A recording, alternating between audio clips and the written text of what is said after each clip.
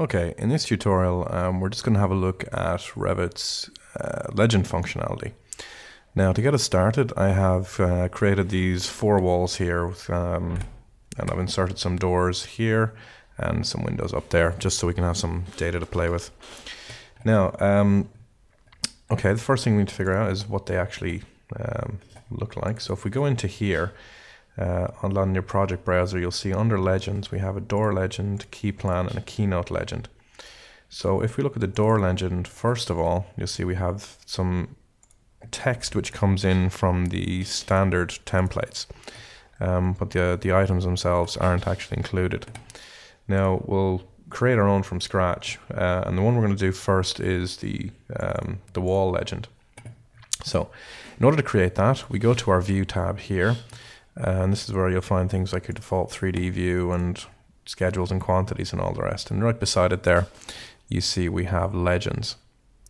So if I just drop down this and click on legend, we can just type in a name, so wall legend, and we can give this a scale. So I find 1 to 10 will work reasonably well on this. And then we can click OK. So we get this blank view here with nothing in it. So the next thing we need to do is start adding the various components to it. So we do that by going to the Annotate tab, and here where we have our detail lines, regions, and components, if you drop out components, you'll see we have a legend component. So if I click on this, it'll go through the project data and give us things that we can create legends from. So we can find it here. Just use the drop down there, and if I go to the bottom of this, we should find walls. So these are all of the walls which are currently in the template, and you can just grab these out and just, well, for instance, this one here, if I click on it, that'll go in. Let's see what else we have here. Well, we can take that one and put it in. It'll center or justify depending on what you want there, so I'll just do that with it. And I'll grab another one. It makes sense to do this with parts that you're actually using, or wall configurations you're actually using. I like to increase the detail level and shade them up just to add an extra bit of information to them. Now, once you've done this, we need to start looking at labeling it up. So depends on what naming convention you're going to use, but I can just move this down a small bit first. You can very simply add a piece of text to this. So I'm going to call this cavity wall. Now that's a bit small, so what I'm going to do is just change this up to 7 millimeters. Click back in here. Something like that, just give it a name like that. Now, the other thing we can do in here is we can start applying keynotes as well. So if I go back into the annotate here, you will see along the side here, we have keynote. And if you drop that down, you can select a material keynote there. So it makes perfect sense to hover over it and put that to there, like that. Now, it's popped up this dialog because it doesn't know what material that is. And I know that it's brick. So I'm just going to go into F10, clay facing brickwork there. So if I double click on this, click OK, there we go, it'll pop that in. And anywhere else that that material has been used, you can see it hovering there. This is going to be an insulation, so let's just click that. And I don't remember where that goes. Let's see, let's find insulation in here somewhere. This is not the easiest system in the world to use. Masonry, cladding, timber, water, lining, sheathing, ventilation, air conditioning, building fabrics, sealants. There's a load of stuff in here, and I really haven't got a clue where they are. So I'm going to come at that another way. I'm going to leave those keynotes in place. I'm going to pop in another one here. This one I do know is concrete block. So that'll be masonry again. So F10, concrete common block work. So let's use that one. And then I've got some plaster there. So what I'm going to do is I'm going to cancel that. Okay, so we have this extra information here, which I need and I haven't got populated in. So what I can do is I can look at the wall type itself and make some changes to it. So we can see there it's 102 brickwork, 75, 100 block and a bit of plaster. So I'm not sure if I actually use that one, but if I go back into my 3D view, we can have a look. And I can change one of them to it. Let's see, where was it? Brickwork, insulation. I think that might actually be it.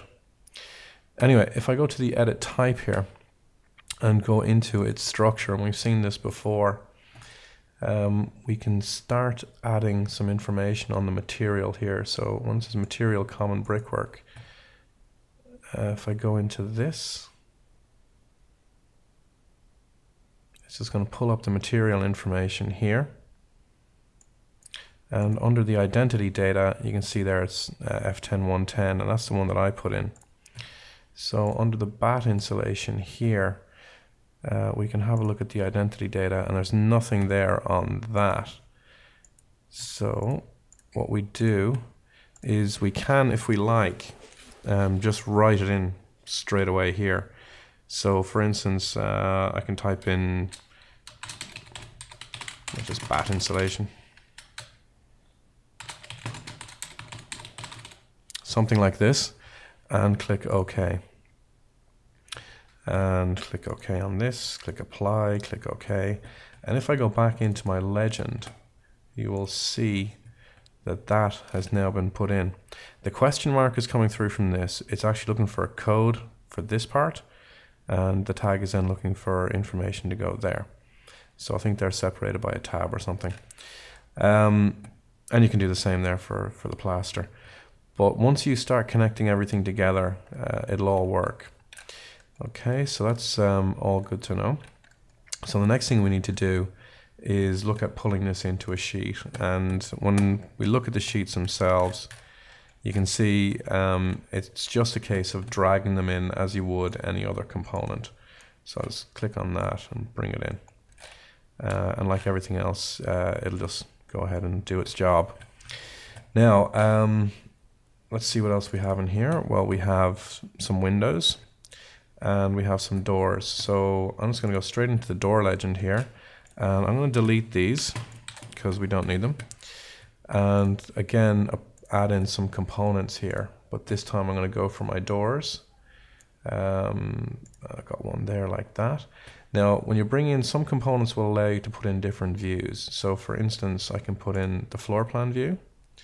I can change that now to a front elevation, like so, and then a back elevation if needs be. Center them up there, like that. So depending on the component, it might afford you those opportunities. Now, other things we can do here is we can start actually adding a bit of extra information. So for instance, if you wanted to do dimensioning on this, you can. So I can grab from there to there and do that. For the most part though, I would my personal preference is to stick with the specification-led approach.